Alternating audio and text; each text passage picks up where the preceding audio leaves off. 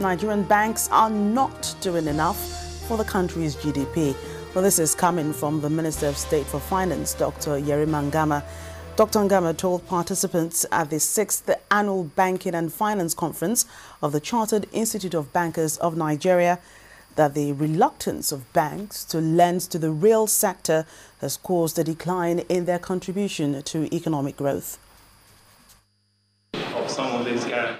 Following the slow pace of tackling the financial crisis in Africa, the Chartered Institute of Bankers of Nigeria brought together these banking and financial experts with the purpose of coming out with measures to transform African economies for sustainable growth. The theme of this year's conference, Transformation of African Economy, Financial Services Industry as Catalyst, therefore, is an attempt at capturing the role for the financial services industry in effectively impacting economic development. Sounding a wake-up call to banking institutions, the Minister of State for Finance regretted that contributions of the banking system to the GDP is very low. Today, the contribution of the banking system, just the sector alone, to GDP is just 3.44%.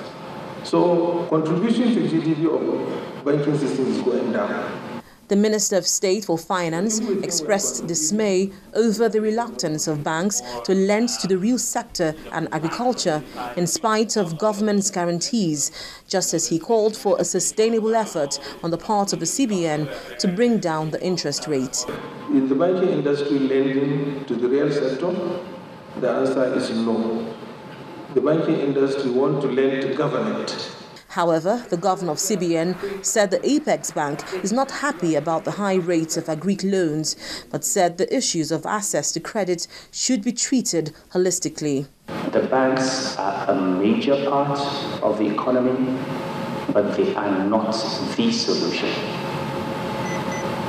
Government will have to continue doing its bit. We have to continue working. We have to improve power, improve infrastructure, improve the policy environment, reduce the bureaucracy, protect the creditors, again, continue with the good work that has started in finance in reducing overheads and recurrent expenditure, and then we will get interest rates down.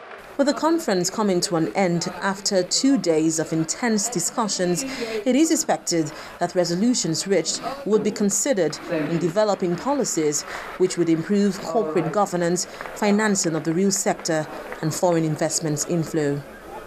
Linda Kibe, Channels Television News.